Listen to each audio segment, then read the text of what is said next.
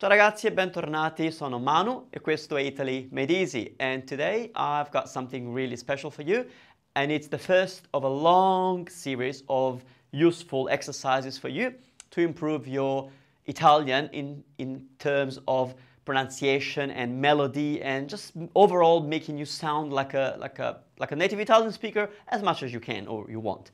The exercise is called shadowing, and I've created a video that explains how shadowing works. So pause this one, check it out if you don't know how shadowing works. But basically, the idea is that I will provide you with a text that I'll be reading out, speaking normal, like normal speed Italian. And your objective is to imitate me and read the text after me a million times until you pretty much can say it at the same time as me and while sounding the same as me. So it's not an easy exercise, it does require effort, so it's only for the serious learners. But people who do achieve great results in any language, obviously that's not, I haven't invented this exercise, by the way. In a second I will show you the instructions on how to perform the exercise so that you get the most out of it. Pause the video and, yeah, here it is. Pause the video and read the instructions for your level, okay?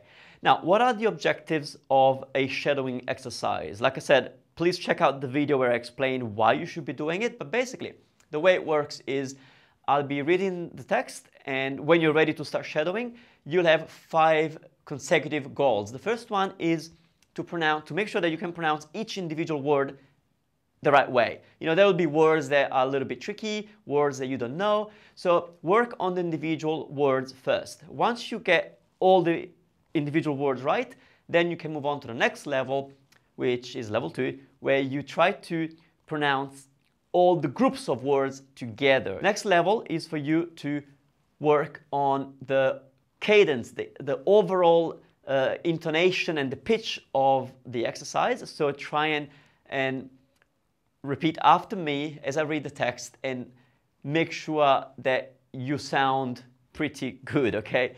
Now, your final level, or your 4th level, is where you also match my speed completely. So to the point that if you recorded yourself and you play the recording for a friend, they think it's a native speaker reading or speaking, okay? And that's basically your top goal, which is for you to sound 100% the same as me in this exercise because I'm providing the voice. But if you're shadowing other material, you want to sound just like the speaker. Anyway, that's all for the introduction. Like I said, it's the first video. I wanted to make sure that you know how to do it and enjoy it and practice, practice, practice. It will sound amazing if you do shadowing, even just 10 minutes a day. Do a shadowing exercise 10 minutes a day for 3 months. You'll be amazed at how much better you sound when you speak Italian with your own words, obviously. All right, ciao, ciao, enjoy.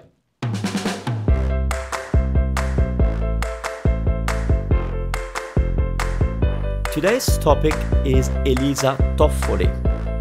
So I will start reading, and whenever you're ready, you will start shadowing.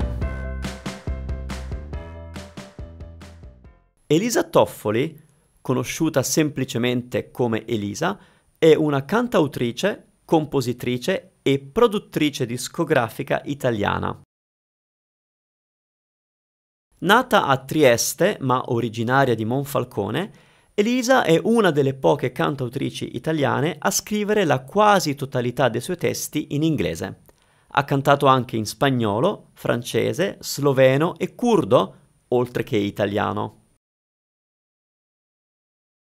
Il successo in ambito discografico arriva a 19 anni con l'album d'esordio Pipes and Flowers, ma la notorietà al grande pubblico giunge a 23 anni grazie alla vittoriosa partecipazione al Festival di Sanremo nel 2001 con la canzone Luce tramonti a nord-est.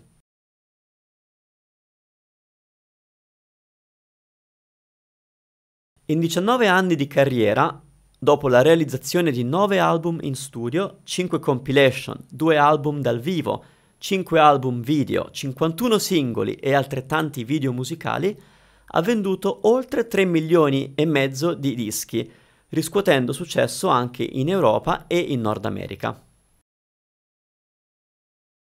Tra i numerosi riconoscimenti c'è anche un MTV Europe Music Award. Nel 2013 il brano Ancora qui, scritto da Elisa e composto da Ennio Morricone, ha fatto parte della colonna sonora del film di Quentin Tarantino Django Unchained. Elisa è stata paragonata dalla critica ad Alanis Morissette per stile vocale e a Björk per stile musicale. La sua musica è principalmente descritta come pop rock e alternative rock.